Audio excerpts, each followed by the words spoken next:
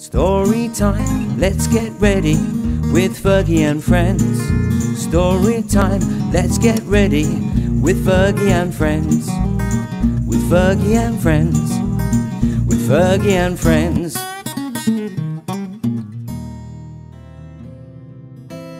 So you know, girls and boys and everybody out there, we decided to sit in the park, socially distanced sitting in the park. Dave Press, being a very clever chap, like what he is, Dave Press decided that he would write the most beautiful poem for us. So I thought I'd just sort of take you on this journey of extraordinary kindness. So we start with kindness. Our little friend, she gets up and she waters her flowers. She's very kind to her flowers.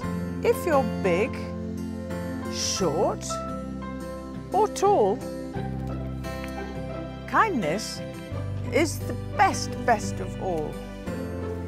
You could take your grandmother or grandfather's shopping for them and carry those heavy bags so they don't have to.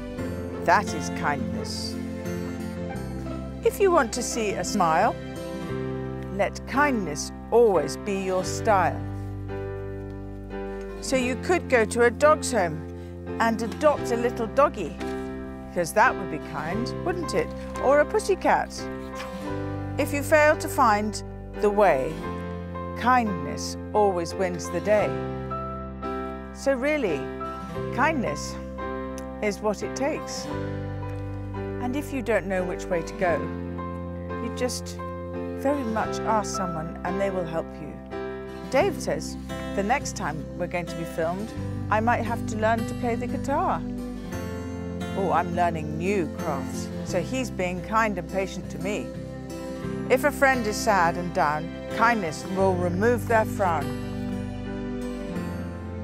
If you want to understand kindness, lend a helping hand. Kindness is a kind of magic. It brings a smile to what was tragic.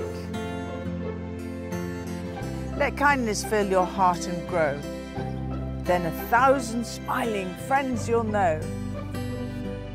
Thank you very much, with gratitude, for listening. And thank you so much to Dave Press for writing this, staying up all night to write it, but to do such quick and wonderful drawings, to teach you children out there that you too can draw. You can make up a story and draw, just like David William Press. With Fergie and friends, with Fergie and friends.